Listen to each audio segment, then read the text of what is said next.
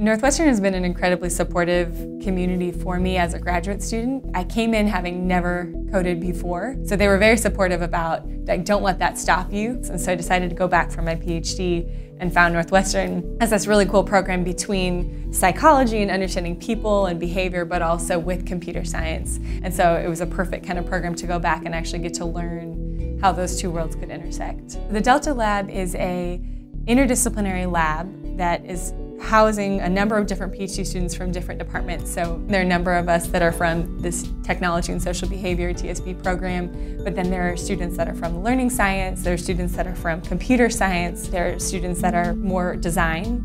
The Delta Lab was formed on the premise that innovation happens at the intersections. And when we have different people from different domains connecting together, talking about ideas, great breakthrough ideas happen.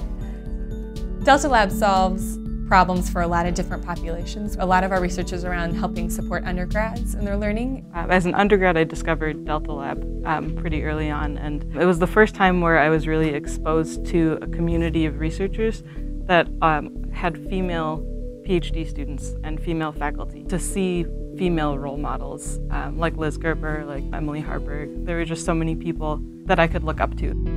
In a wonderful way, our advisors in the Delta Lab have been really powerful examples of building up their own projects. I think seeing that kind of entrepreneurial community in the lab really helped me realize that I don't want my research to just be a paper. I really want it to be something that's out in the world.